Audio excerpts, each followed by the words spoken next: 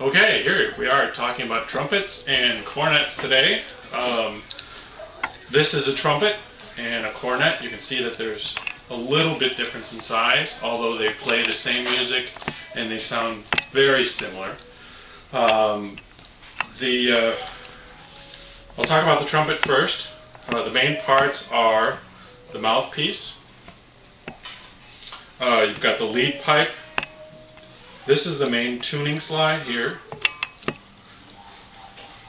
These are the valves and the bell. Those are the big main parts. The valves. This section here is called the valve casing. That's where the valves go. There are 3 valves. Each one is numbered.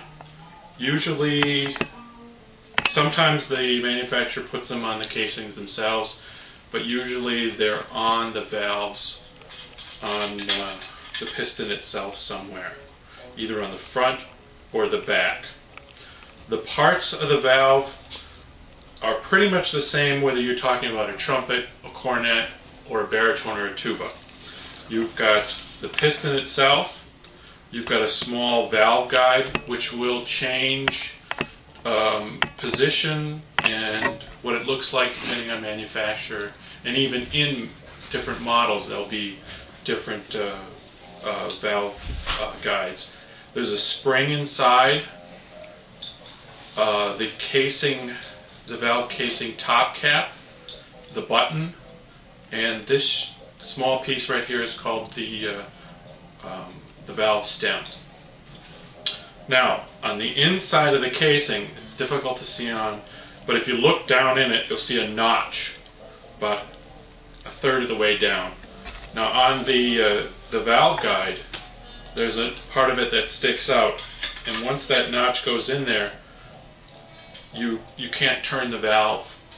So that's where you know that the valve is aligned correctly. If the valve is not aligned correctly, the air will stop and it will not go through, so you'll know. So if a student comes in and saying, "Oh, my horn doesn't blow," chances are they've taken the valve out and done something or spun the valve around that you can't, the valve guide is not aligned properly. On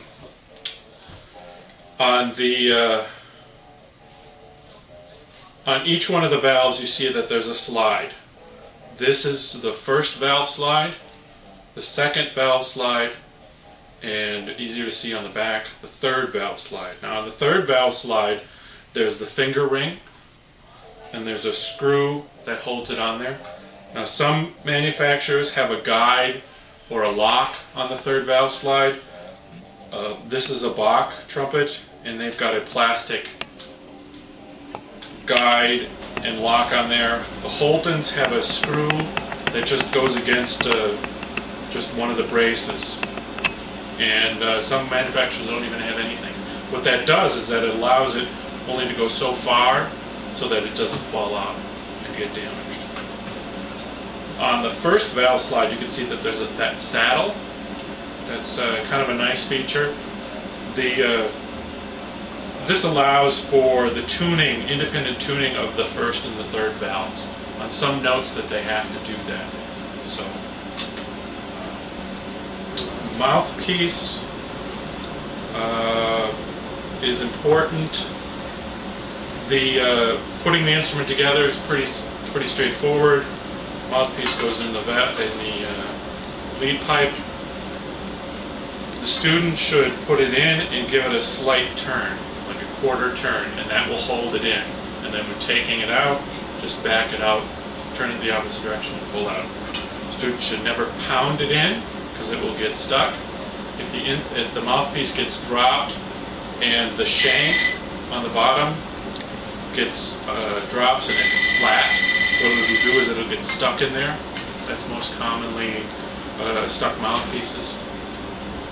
So, as far as maintenance goes, trumpets should get cleaning, I would say, once a year. The students can do it every 2 months by themselves in a bath of warm water and like dish soap. We sell the snakes to clean these out. You can either look in the care kit or for the snakes. Okay, that's it for the trumpet.